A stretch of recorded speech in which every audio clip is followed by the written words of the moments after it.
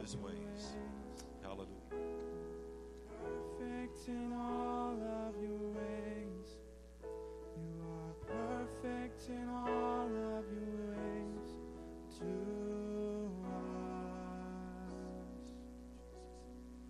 Hallelujah. Let's give him a hand clap of praise on this Wednesday night.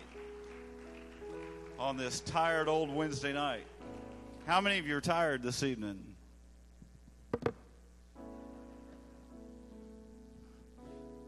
Last time I was this tired, I had COVID-19.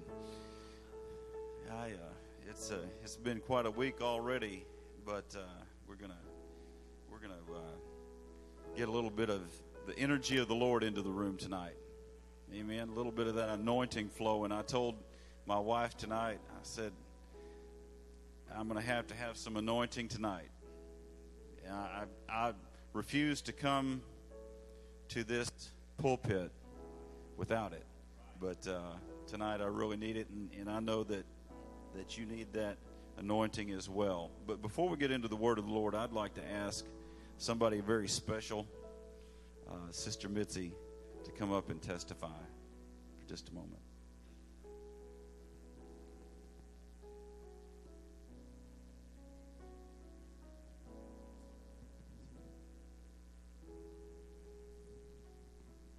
Sister Mitzi, God is going to see you through. Going to see you through. It's good to be in the house of the Lord tonight. If you would, turn with me to 2 Corinthians chapter 11. And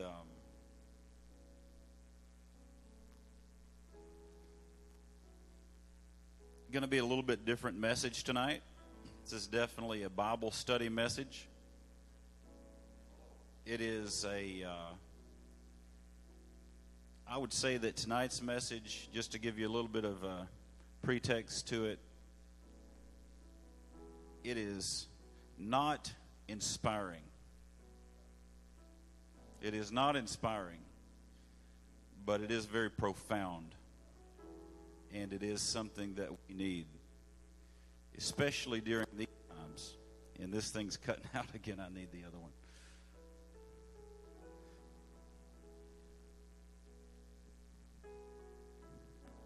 Thank you, Brother Bledsoe. I'd like to say that Brother Bledsoe is, and Brother Tim as well, they're just could not do what I do without them. I'd like to give both of them a hand. Amen.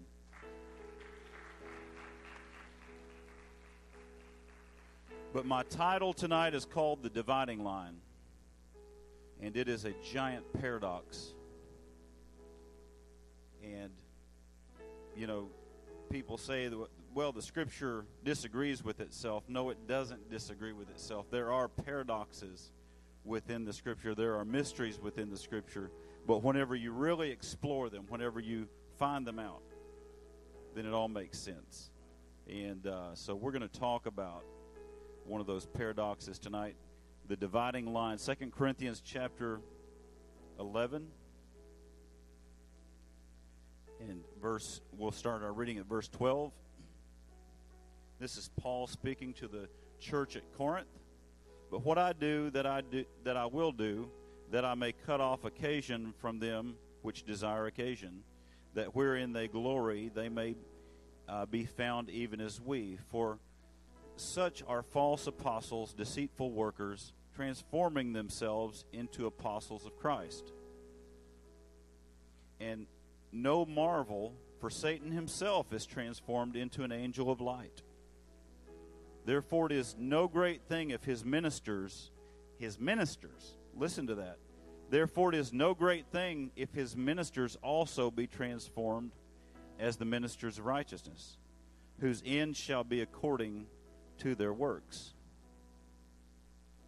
I say again, let no man think me a fool, if otherwise, yet as a fool receive me, that thou may boast myself a little. that which I speak. Boy, it's hard to read, Paul, sometimes, isn't it? But that which I speak it not after the Lord, but as it were foolishly in his confidence of boasting. Seeing that many glory after the flesh, I will glory also. For ye suffer fools gladly, seeing yourselves are wise. For ye suffer if a man bring you into bondage, if a man devour you, if a man take of you, if a man exalt himself, if a man smite you in the face. I speak as concerning reproach, as though we had been weak. Howbeit, whereinsoever any is bold, I speak foolishly. I am bold also. Are they Hebrews? ? So am I. Are they Israelites? ? So am I. Are they seed of Abraham? So am I. Are they ministers of Christ? I speak as a fool. I am more. In labors more abundant, in stripes above measure, in prisons more frequent, in death oft. Of the Jews 5 times received I 40 stripes, save one. 3 times I was beaten with rods. Once I was stoned. 3 times suffered shipwreck. A night and day have I been in the deep. So, ready to be a Christian? So you want to be a Christian. If you're reading this, you're like, no thanks. In journeyings often, in perils of waters, in perils of robbers, in perils of mine own countrymen, and perils by heathen. All these things you expect, right? In perils in the city, in perils in the wilderness, in perils in the sea, in perils among false brethren. You may be seated. I would like to focus on the last statement, in perils of false brethren. Now, he just talked about that the ministers of Satan have transformed themselves to look like, to act like, to sound like ministers of God. And that Satan himself transforms himself into an angel of light. He comes in disguise. How can that be that evil people, and we have people who come into the church, we have people who come into the church with evil intent, false brethren who seek to sow discord among the true brethren. And so, but they come incognito, they come in disguise. So, we are to be very wise. It is difficult sometimes to tell the difference. It's difficult to tell the difference between a true brother and a false brother. But in this time, especially in this time, because of everything that we are going through currently and everything that we are going to go through in the future, and the mission, especially the mission that we're on. You know, I believe that if we weren't preaching the truth, we would probably never have false brethren. I guess if the pastor is a false brethren, I mean that you got a bad problem. But if I truly believe that there are people who are dispatched, who are ministers of Satan, dispatched into the church. So it's very, very important, because our mission, there's not a more important mission in the universe than the mission that we're on, which is to seek and to save that which was lost. Now, as you recall, whenever Moses got his instructions from God, and God came to him in the form of a burning bush, and he spoke with Moses. And he said to Moses, I want you to go and talk to Pharaoh. I want you to tell him to let my people go. And Moses, of course, was reluctant. I can definitely understand that. I can understand Moses' reluctance. I had someone ask me one time, and this was a very important person, asked me, so how is it that a Sunday school teacher all of a sudden becomes a pastor? And I was like, don't ask me. This was not my plan. although I am glad that God chose this plan in my life, but it was not my plan. But Moses was reluctant, and as a matter of fact, God said, well, I'll tell you what, since you're reluctant, I'm going to give you some signs that whenever you go to Pharaoh, that you show him these signs and see what happens. And so he said, throw your rod down. And whenever Moses threw his rod down, it turned into a serpent. He said, now pick your rod back up. So Moses picked his rod back up, and it turned back into a staff. It was a staff, actually, rather than a rod. So he picked up his staff, and it turned back into a stick. And then he said, put your hand in your coat. So he did. He said, pull it out. He pulled it out, and it was covered in leprosy, which was especially at that time very, very deadly. There was no treatment for leprosy at that time. And so, and then he said, put it back in. And so he put it back in, and he pulled it back out, and it was clean. He said, so whenever you go before Pharaoh, show him these signs. And so whenever he came before Pharaoh, he was going to go and say, hey, God told me to tell you, stepbrother, by the way, that to let his people go, let the Jewish people go, free them. And so he went before Pharaoh, and Pharaoh said, how about no? Just to put it in modern terminology, how about no? So Moses throws his staff down there, and then all the magicians that Pharaoh had, they threw their staffs down too, and they turned into snakes. They did the same thing that Moses did with his staff. And so I said that to say this, that every authentic work of God, Satan has prepared very carefully a counterfeit. So we must be very, very aware of not only counterfeits on TV, not only counterfeits on the radio, but we must be very aware of counterfeits in our church. Because if there is any such thing as a true brethren, there is false brethren. And we need to be able to identify them. And that sometimes is a very difficult thing for a while. So, how can we tell the difference? How can we discern the difference between a true brethren and a false brother?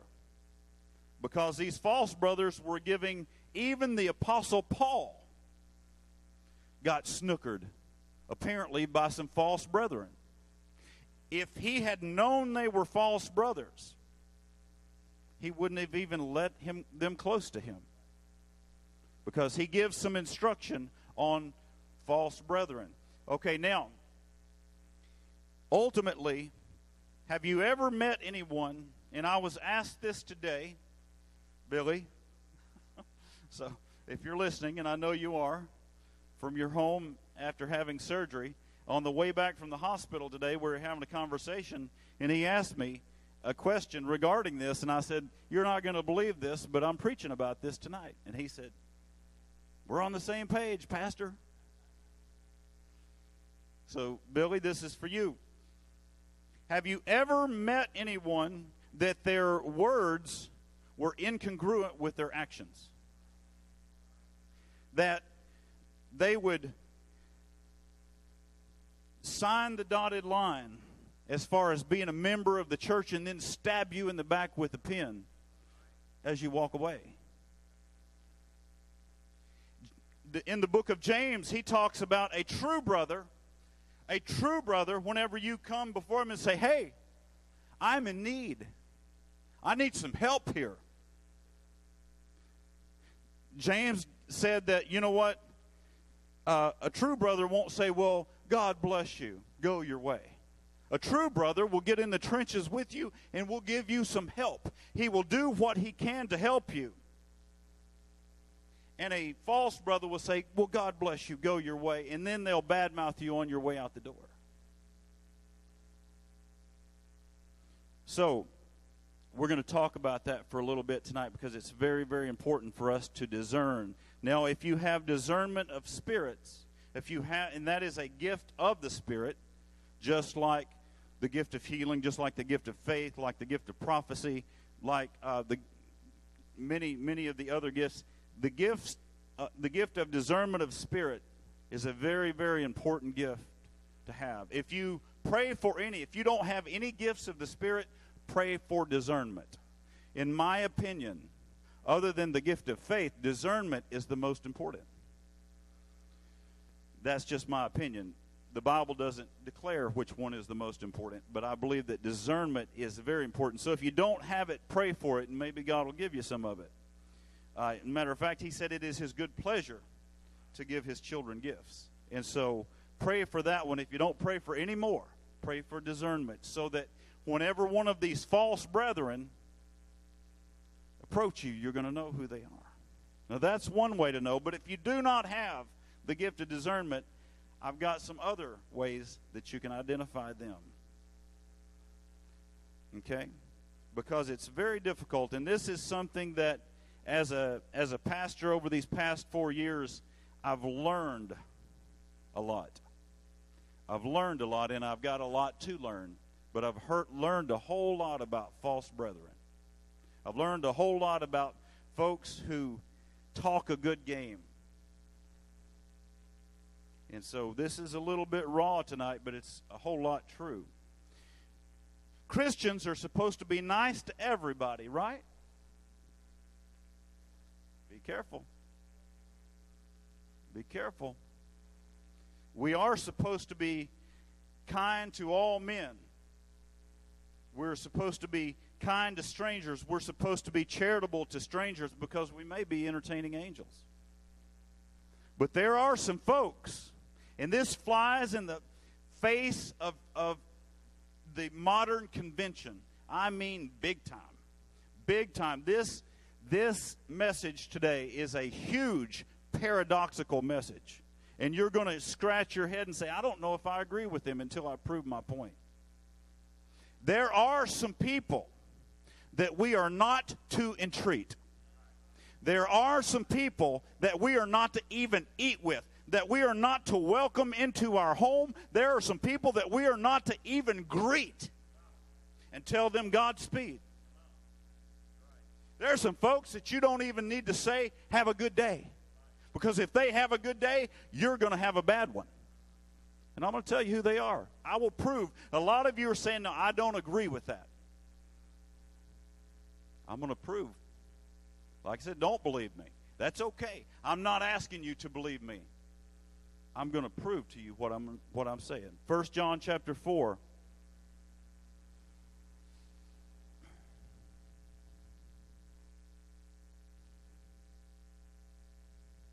First John chapter 4, verse 1 says, Beloved, believe not every spirit, but try the spirits whether they are of God, because many false prophets are gone out into the world. Hereby know ye the Spirit of God. Every spirit that confesses that Jesus Christ is come in the flesh is of God. And every spirit that confesses not that Jesus is come in the flesh is not of God. And this is the spirit of Antichrist, whereof ye have heard that it should come, and even now already is in the world.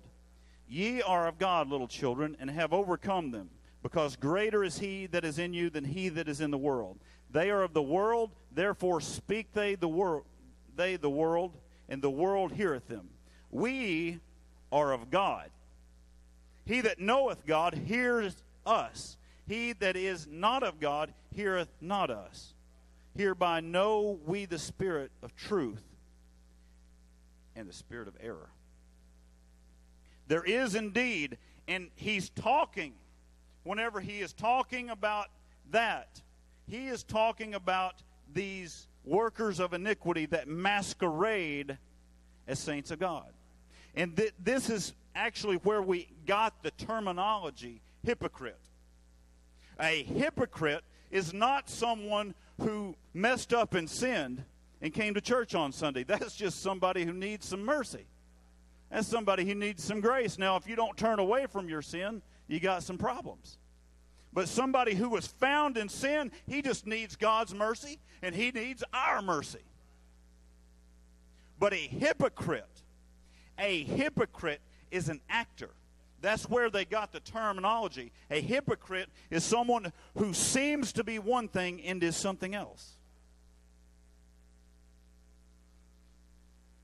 And the only place that you will find hypocrites is in the church. You say, well, I'm not going to the church. It has hypocrites. Well, every good church does. I don't know about the bad ones, but I know the devil dispatches hypocrites into good churches. So if you've got hypocrites in your church, go to that church. It's probably a good one. We're going to weed them out. Now, I have instruction by God that, you have wheat and tares, and you can't pull up the tares until harvest time. And then the master throws them in the fire. But try the spirits. What does this mean? If I were going to be tried today, if I got arrested today I would like to say that I am big time in support of the boys in blue. Amen? Let's give them a hand clap.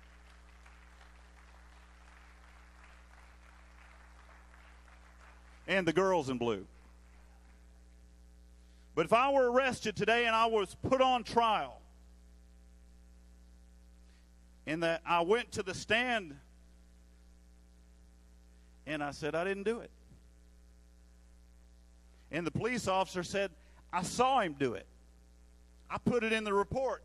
Whatever it was I supposedly did, I saw him do it. And I was like, I didn't do it.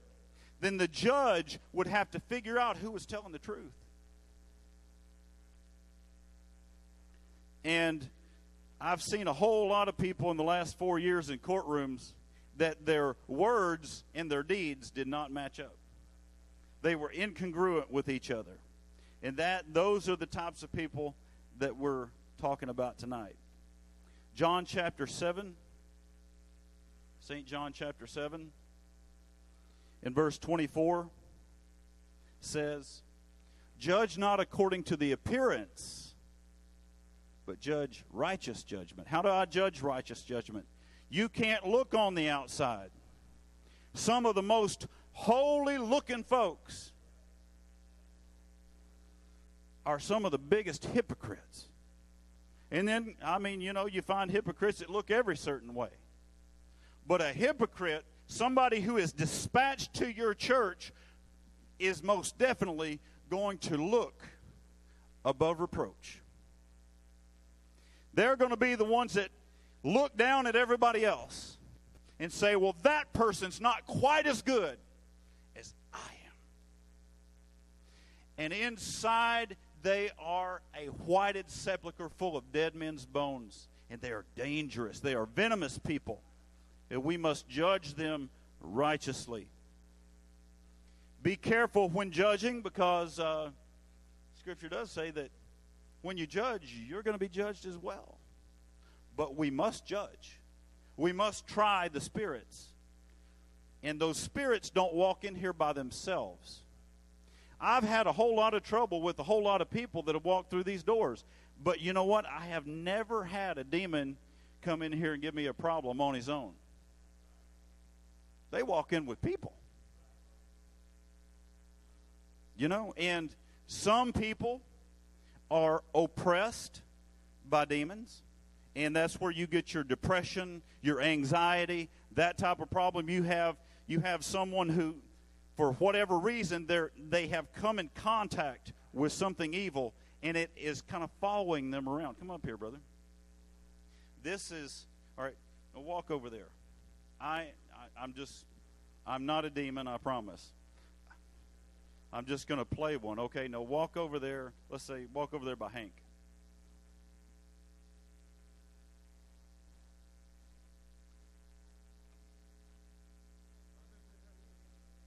All right.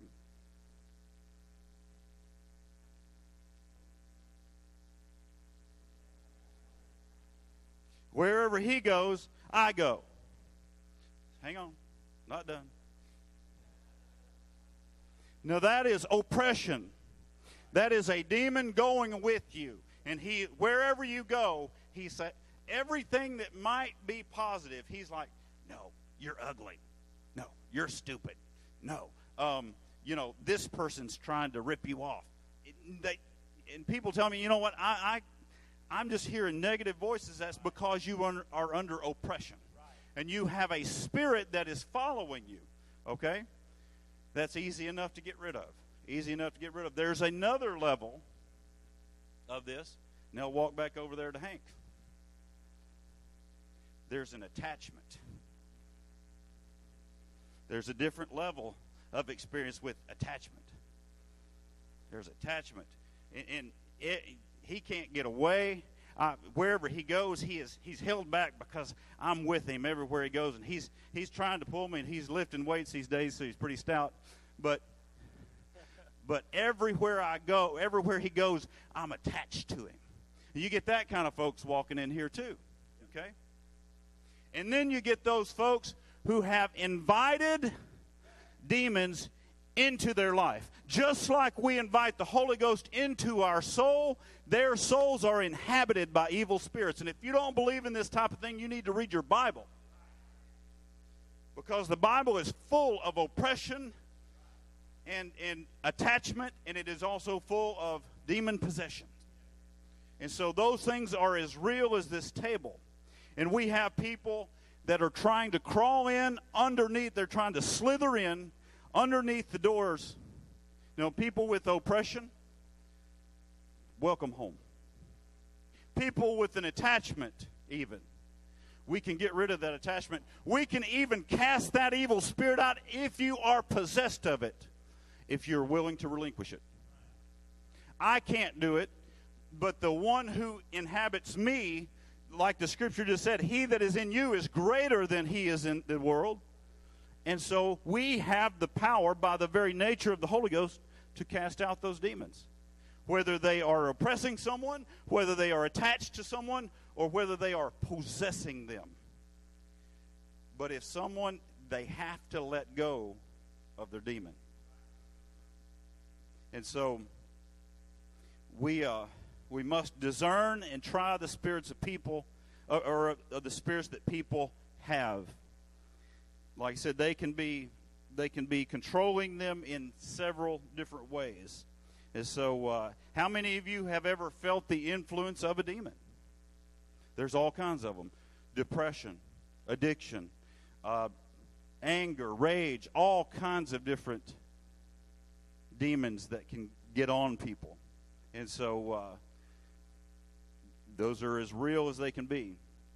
So, and these folks, the first place they want to go is to a good church. That's very ironic, isn't it? That's an ironic thing.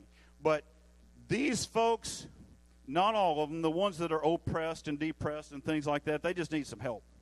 The ones that have an attachment, a lot of times they don't really know what it is they're doing, although they can be very divisive in nature. Those that are possessed, they are under total control of evil spirits. They come, they enter into the church to distract, to divide, to sow division among the true brethren.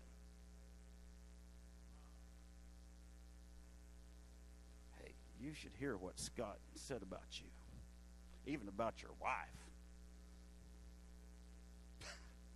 And I know something about Scott that he doesn't want me to tell you.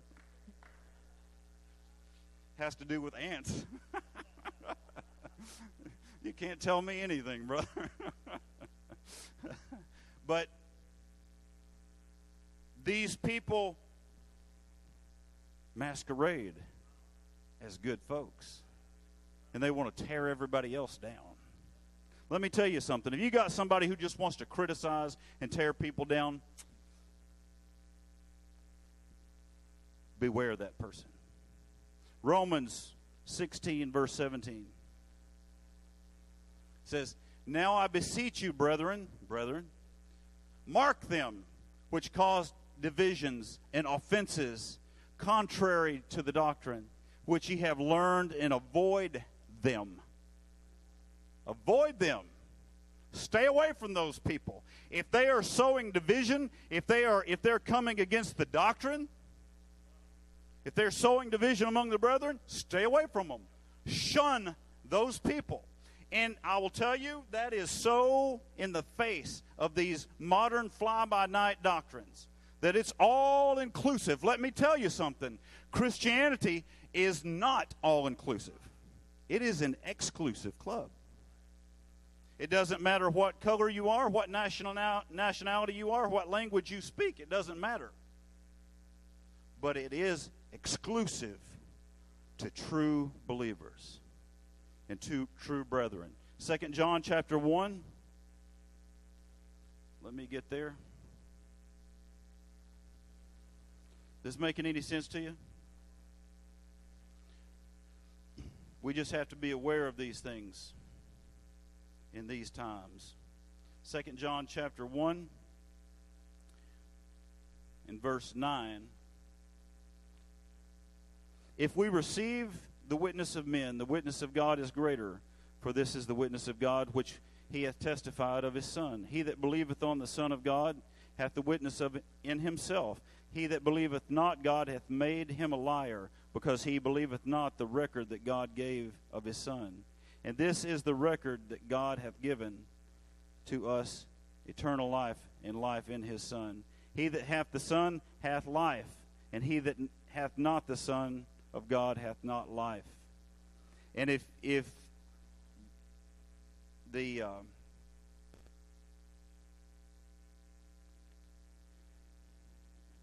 second chapter 1, I'm sorry, yeah.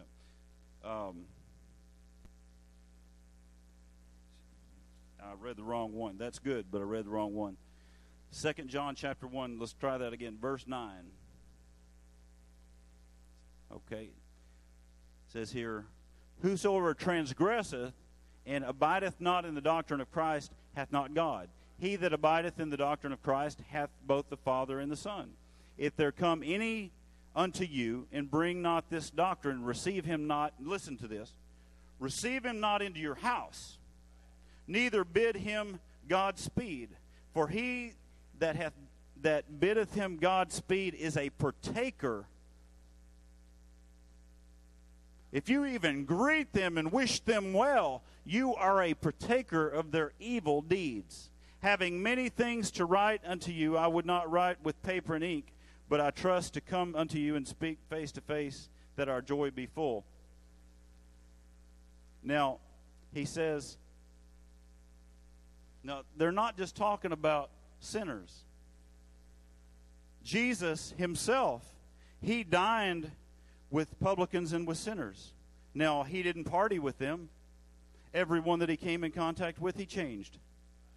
And that's what we're supposed to do.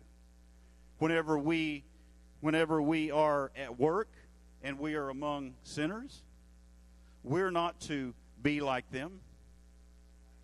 We are to change them. We're to do everything that we can to change them, but that's not who Paul was talking about, who Paul was talking about here, because he said, don't even let them in your house. Don't greet them. Now, that's not Christian-like. I didn't know that was in there. That's just not Christian-like. Not to be nice to folks. Not to eat with them. Not to even say howdy. Kind of surprising. Titus chapter 3.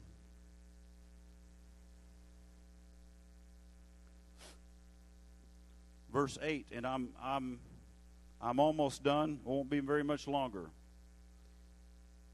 Maybe I can read the right verse this time.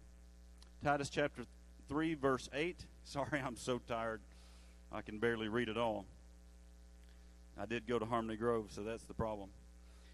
This is a faithful saying. In these things I will that thou affirm constantly, that thou which have believed in God might be careful to maintain good works. And works are important, aren't they? Talked about that the other day, that works are important. These things are good and profitable unto men, but avoid foolish questions and genealogies and contentions. If you at all can avoid contentions, my goodness, avoid contentions and strivings about the law. for they are unprofitable and vain. A man that is an heretic after the first and second admonition, reject, knowing that he that is such is subverted and sinneth, being condemned of himself. Reject that man. Where have you heard that taught lately?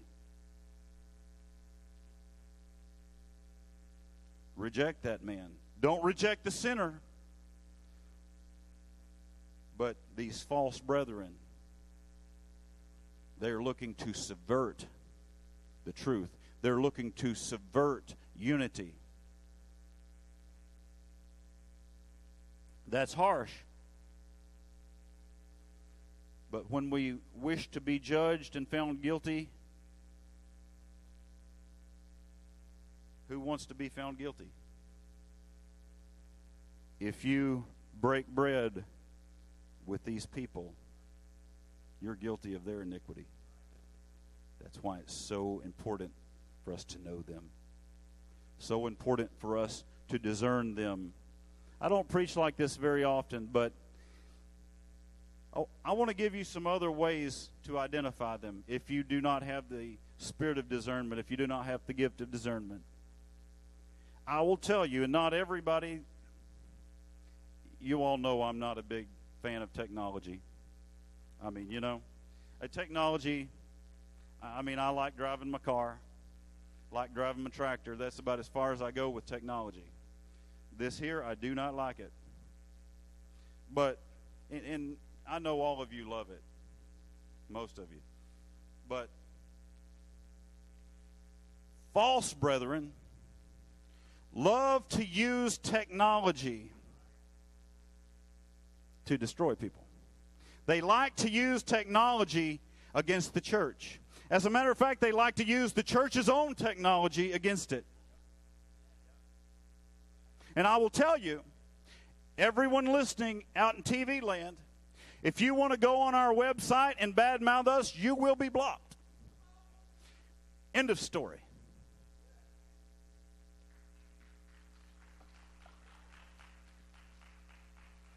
The scripture tells me that true brethren are to bear one another up, not tear one another up.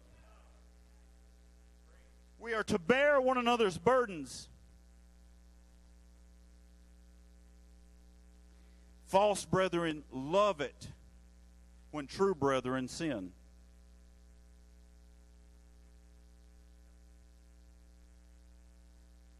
I did have a joke about false brethren, but I missed it. False brethren are not those who used to be cistern.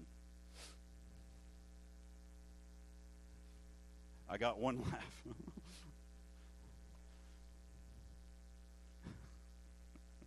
Watch out. I'm going to tell about the ants. But false brethren love it when true brethren sin.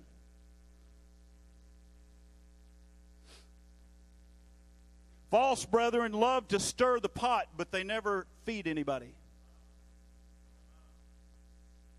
False brethren love to find fault, but never want to help anyone out of their fault. They never want to teach anyone out of their fault. They never want to be compassionate to that person who has been found in fault. They just want to find it. They love to say that they love.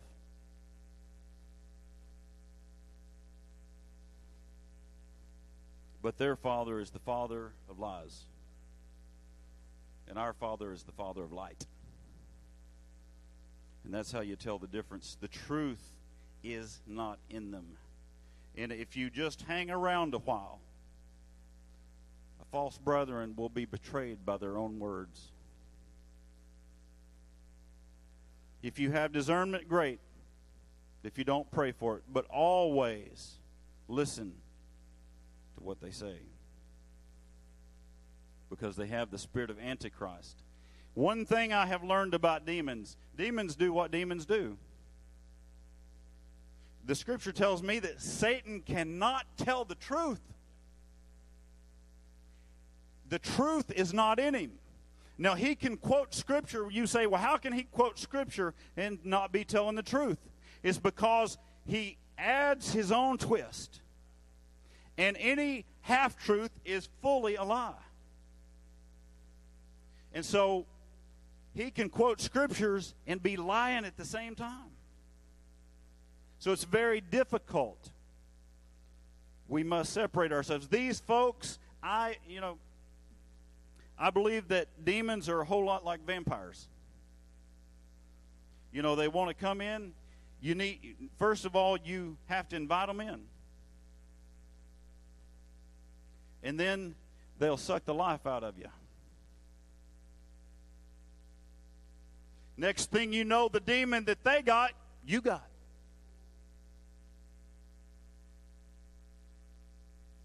So we have to know how to discern them and find them. I'd like to have some garlic out in the vestibule area. They'd probably come in the back door, you know. But Galatians chapter 5, verse 1. You know, we've all come out of slavery. We're all just sinners saved by grace. We've all come out of darkness. We were not born in light. We have come out of darkness. Can you put that up there for me? Look it up. It's Galatians chapter 5, verse 1.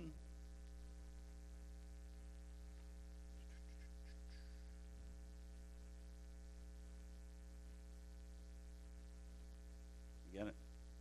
Galatians chapter 5, verse 1.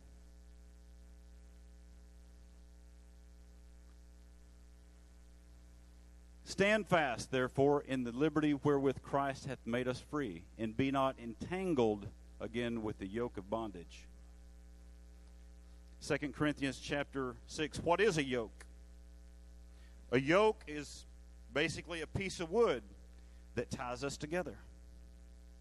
When you have two oxen or two mules together, or in Leviticus, it'll teach you in Levitical times, the Hebrews were not allowed to have a yoke of an oxen and have an ass at the same time. Be ye not unequally yoked together with unbelievers. For what fellowship hath righteousness with unrighteousness? Doesn't say sinners. It says unrighteousness. And what communion hath light with darkness? And what concord hath Christ with Belial? Or what part hath he that believeth with an infidel? And you say, well, why would an infidel come to church? Oh, it's their favorite place. Light has nothing to do with darkness. I'll answer the question that light has nothing to do with the darkness. Don't be tied up with anyone who exhibits division in these things. Beware of them. You know, a real brother builds one another up. You'll know them by their actions, not by their words. I'm looking at people here all over this room that would do anything in the world for any other one of you within their power. They would do anything in the world for you. You know your true brethren by their actions. All right. I want to tell you something, though, about demonic people. Once you figure out who they are, don't let them touch you. Don't let them touch anything you own. Don't let them in your house. Don't let them talk to your children. You must shun those people. Because that attachment, that demon is looking to attach to somebody else. And if you have felt depression come out of absolutely nowhere, you may have been entertaining not angels, but demons. Luke chapter 12, and I'm almost done. Verse 50, and I'm going to shock your socks off here toward the end. I'm about to. I'm not a golfer, but I'm about to make a hole in one and prove everything that I've said. Suppose ye that I am come to give peace on earth. I tell you, no, but rather division.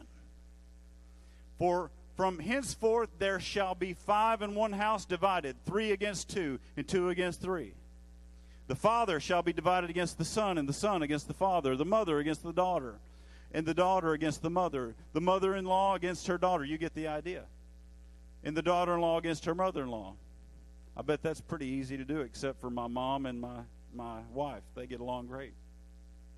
He said that I have not come. No, everybody on the airwaves will tell you that Christ has come to bring unity. He himself said, I did not come to bring unity. I have come to bring division. It is natural, and I'm going to prove it to you. The first thing in Genesis chapter 1, God said, let there be light. And immediately after he created the light, he separated it from the darkness. He divided the light and the dark immediately. That was the first thing that was ever recorded that God said, let there be light, and then he divided it.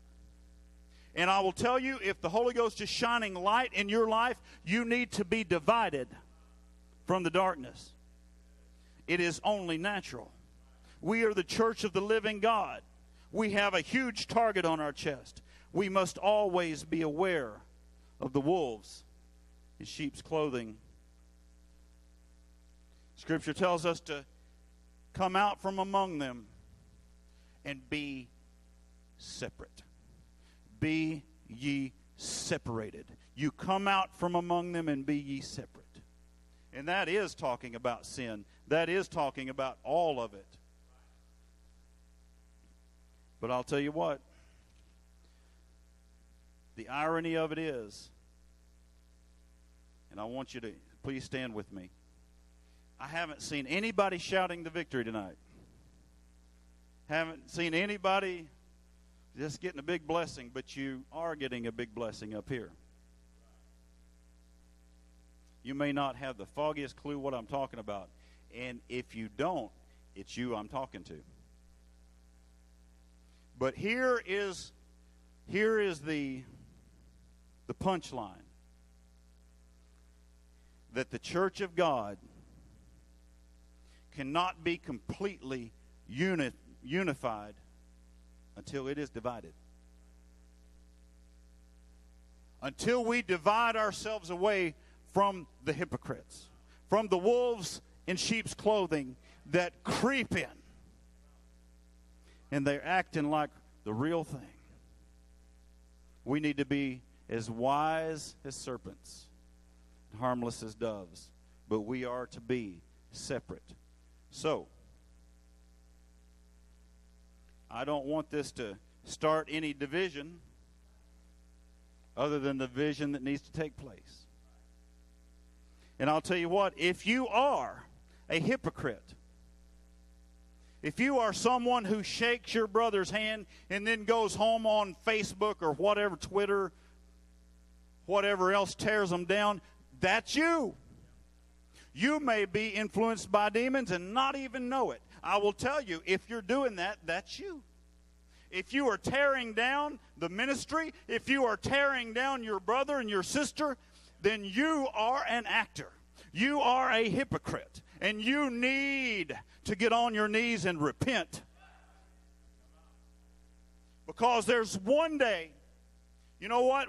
The wheat and the tares, one day the master is going to pull up those tares and throw them in the fire. There's one day that he's going to separate the sheep from the goats.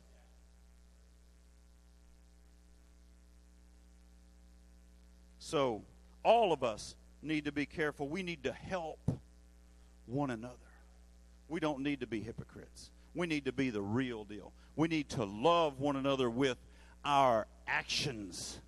James said, I'll tell you what, you know, you can talk a good game, but unless you have some works, you're just a sounding brass. We need to add the love of God in the true unity of the body of Christ to the brethren and the sisters. Amen?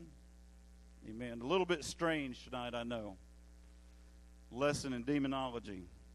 But we need to know them. We need to know them. I would dare say that most of you will probably never be approached by a demon that is not walking around in somebody's body. And so we need to know them. Amen. Father in heaven, we love you tonight. I pray, Lord God, that you would grant us wisdom, that you would grant us discernment, and that you would grant us unity and division, that you would grant us the wisdom to divide, the wisdom to judge, the wisdom to know our brothers and to know who are false brothers, so that we can separate ourselves, so that we can carry out that task that you have given us, the calling that you have put upon this church, so that you can accomplish what you have set out to do in our lives and in this church and in this community. Strengthen us. In Jesus' name we pray. Amen. Amen. Thank you. I hope to see you all on Sunday.